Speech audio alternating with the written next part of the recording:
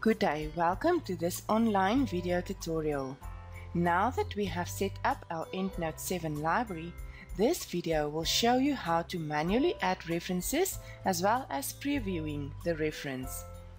There are three ways on how you can add a reference. First, you can either click on the green plus sign. On the menu, you can select References, New Reference, or you can right-click and click on New Reference. A new worksheet will open. We will now manually add a reference for a book. You must first select the correct type of source that you are adding. Click on the little drop-down arrow and select the reference type. The correct fields for a book will now display.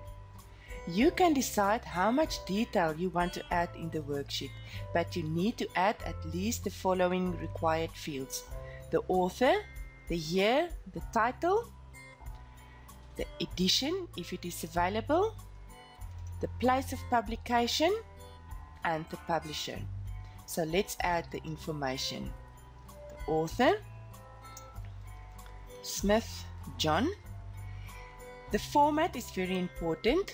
It is the surname, comma, space, full name or initial.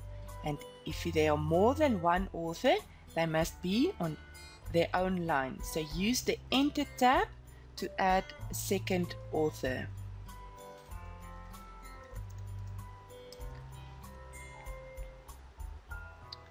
The year, you only type in the year. The title, remember the correct capitalization for the title. Place of publication is Pretoria. Publisher, we have TUT, and we have a second edition. So we only add second. The edition will be added automatically. If you are sure you have all the information, then you can save the reference. Click on File, Save, and then click on the small cross to close your reference. You will now see your first reference in your Endnote library. On the right hand side, under the Reference Preview option, you will see how the reference will be displayed in your Word document according to the TUT Harvard referencing technique. Now we will add a journal article. Again, click on the green plus sign under References, New Reference. You can either Control plus New or right click New Reference. And again, the worksheet will open. We are now going to add a journal article. So make sure that your reference type is a journal article. Again, you can decide how much detail you want to add in the worksheet, but you need to add the following fields, and only add what you can find on the periodical or article.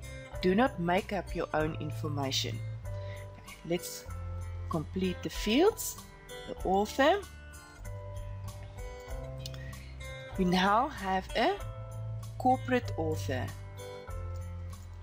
So you add the name in full,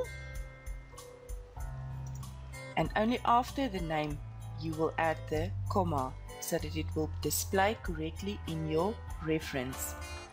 The year, the title of the article,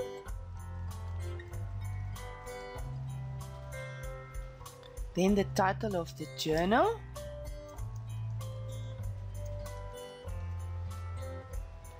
the volume, issue, the pages, and the date. If you have a date, a month, you will abbreviate the month according to the TUT Harvard referencing rules with a full stop. After adding the information, you need to save it. So File, Save, or the short method is click on the small cross and say, do you want to save the changes? Yes, save the changes.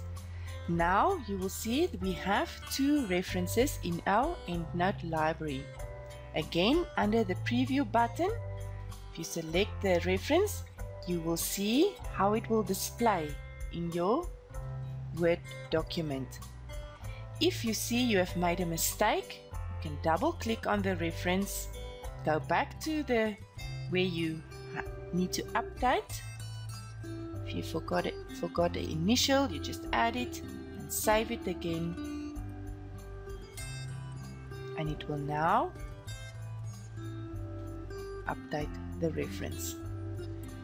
Please continue with the next video.